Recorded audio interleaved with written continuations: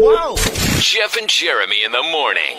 Tim Tebow Tattoo Watch. Yeah.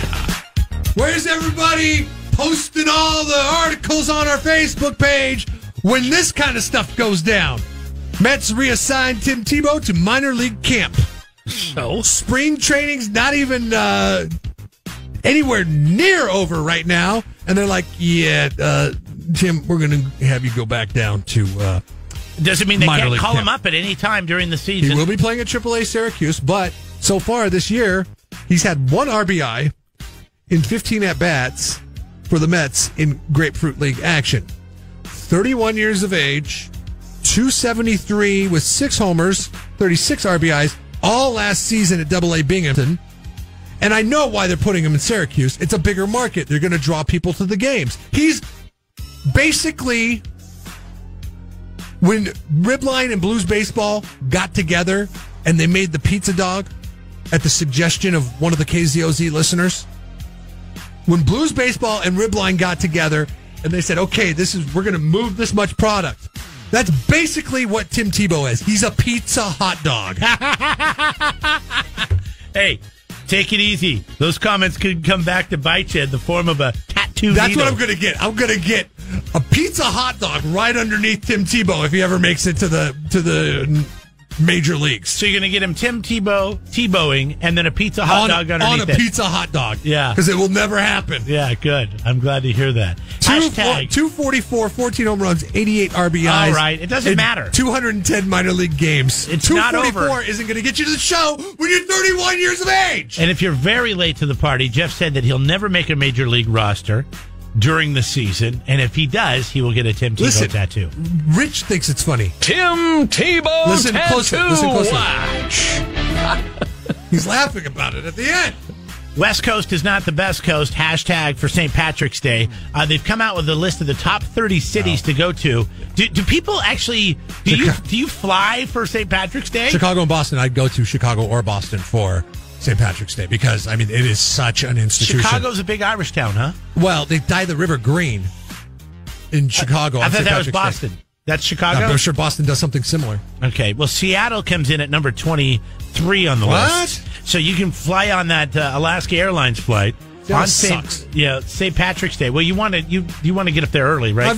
People like to start early. I've done St. Patrick's downtown. It's not bad, but it's actually San Luis Obispo is a far better St. Patrick's Day. San Francisco, 28 on the list. So I mean, that's a little bit closer. You could drive there.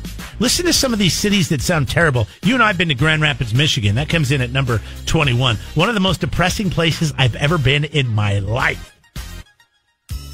Comes in above San Francisco and Seattle for St. Patrick's Day. I don't see what's going on in Grand Rapids. I mean, maybe it's changed. Cedar Rapids, since Iowa. The last time I've been there. Never been there.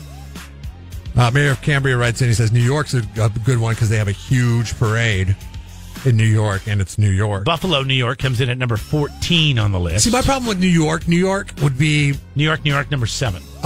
It's so big.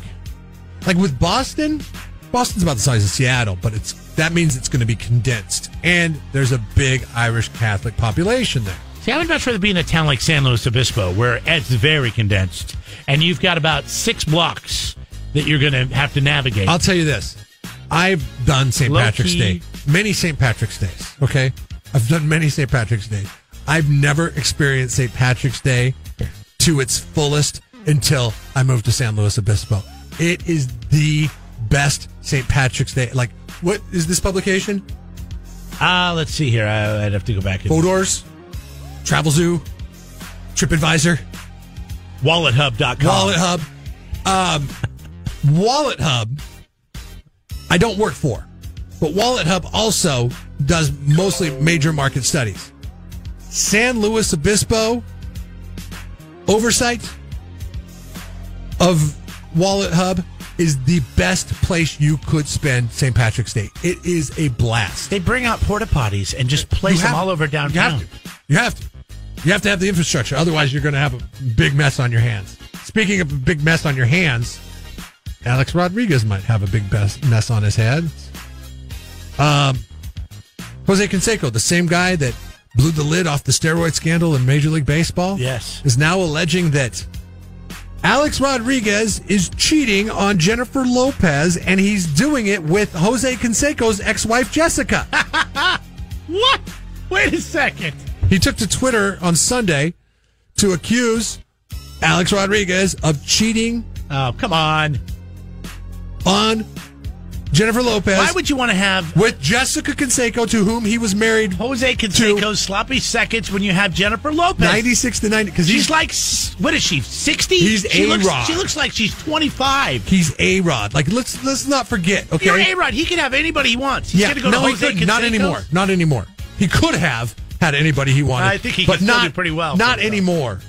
Not anymore. I'm not buying it. Hashtag not buying it. He said in the tweet, Alex Rodriguez, stop being a piece of crap, but he didn't say crap. Yeah. Stop cheating on Jennifer Lopez.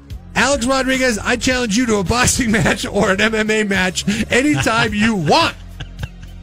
He says, because he's all roided out. He says, I was at Jessica's house a few months back when he called her on her phone, and she tried to hide it. Says, watching World of Dance, watching J-Lo text Alex Rodriguez on that show. Little does she know that he is cheating on her with my ex-wife, Jessica. Poor girl. She has no idea who he really is. Subscribe to the Jeff and Jeremy podcast now on Apple Podcasts, Spotify, Google, and YouTube. It's your Central Coast commute-friendly podcast.